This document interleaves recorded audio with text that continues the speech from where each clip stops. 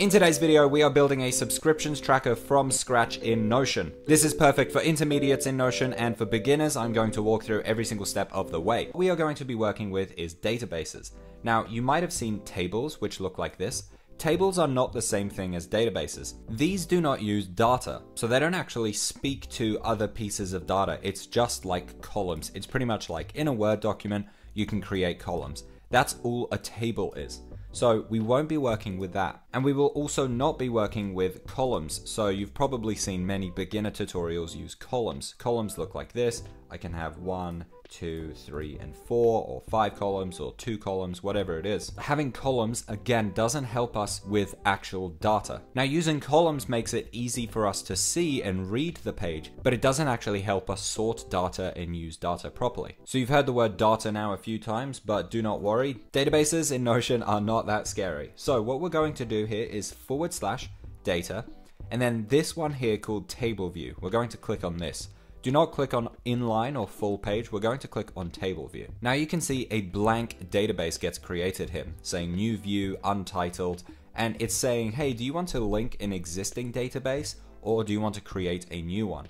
And for us today, we are going to be creating a new table. So I'll click on new table here, and we just have it blank like this. By default, we have a name column and we have a tags column. Databases have columns and rows, just like in Excel or Google Sheets or anything like that. So columns are the same thing as properties. So the name here, this name column is the same thing as a name property. Same thing with tags.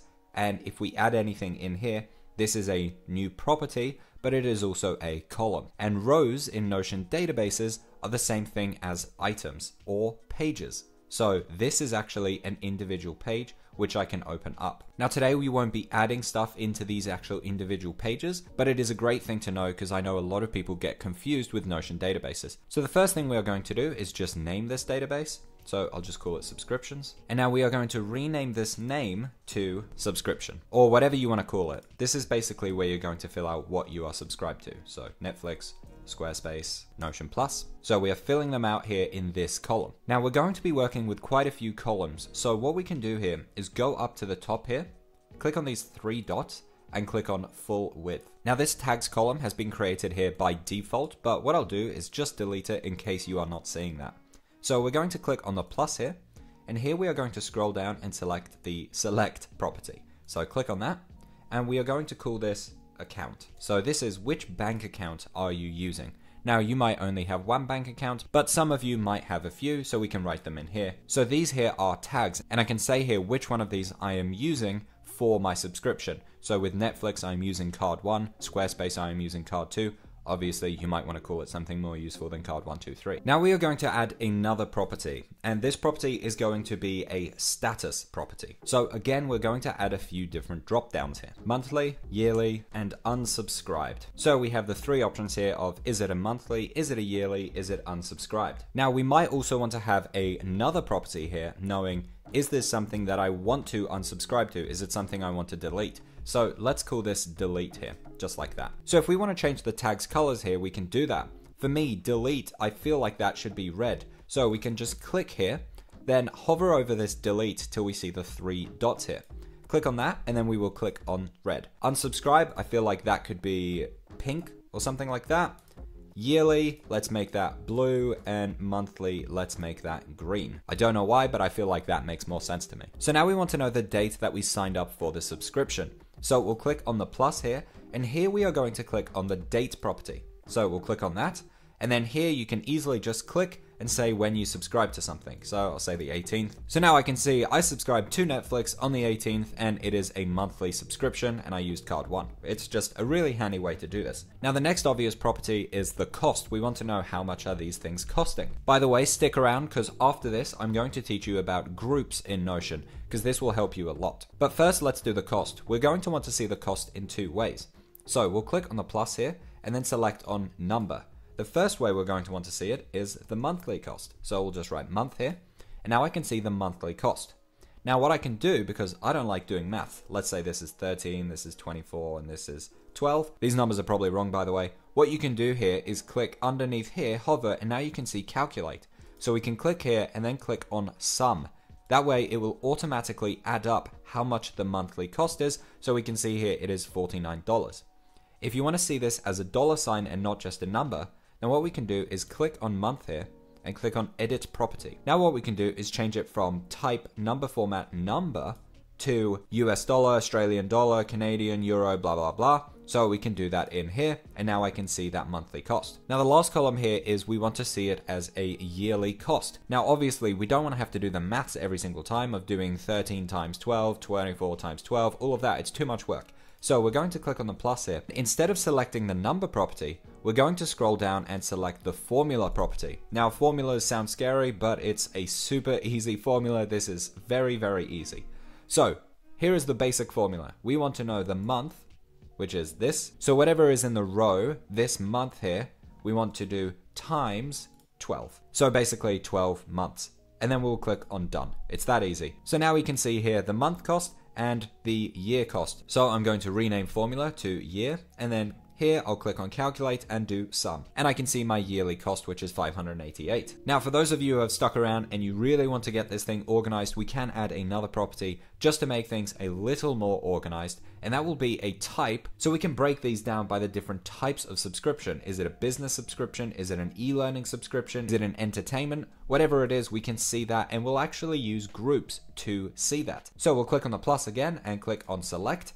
And this I will just call type. For Netflix, I will write entertainment. Squarespace, let's say business. Notion Plus, that can also be business. And then I'll add another one here. We'll call it Blast School, and this will be in e-learning. So now we can see the different types. Is it entertainment, business, or e-learning? Obviously, you can add as many as you want. Now, the cool thing here, because we've added this, is we can actually separate these based on these different types. That way I know how much am I spending in total, but also how much am I spending on entertainment specifically, or on business, or on e-learning. We are going to rename this to all subscriptions. Now before I add a tab here where it's grouping it by these different types, I want to ensure I have another version where I can see this without the unsubscribed, because if it's unsubscribed, it shouldn't be adding it into my monthly or yearly cost here. So I'm going to right click and duplicate, and I will call this one active. So all subscriptions is anything I've ever subscribed to in the past, and then active will be anything that is not unsubscribed. First off, I recommend that you do subscribe to Notion Plus. It's very good. So I'm going to change this to monthly and change this one to unsubscribed. Notion Plus is great, by the way. I really recommend it. It is fantastic. So on this active tab, what we will do here is click on the filter and click on status. And what we want to say is where the status is not. So we'll click on the is and change it to is not unsubscribed. Now you can see it gets removed and we are no longer seeing unsubscribed. So this filter is only happening on the active tab. If I click on all subscriptions, you can still see here unsubscribed. That's because we don't have a filter on this tab. We only have that filter on this tab. You might be thinking, why don't I just delete this? But it's because we want to see this in the future. We want to know what were we subscribed to and how much did it cost. So by having these two options, we can see that. Now the last one here is the groups that I was talking about before, seeing it in entertainment, business, and e-learning. First, I'm just going to add a cost to Blast School. Let's just do $10. Now, let's do right click on active. So we are not right clicking all subscriptions because we want to keep this filter. If we duplicate this active, we are actually keeping the filter here, which is very, very useful. So let's call this one group by type. Now, what we're going to do here is click on the three dots. We are going to click on group.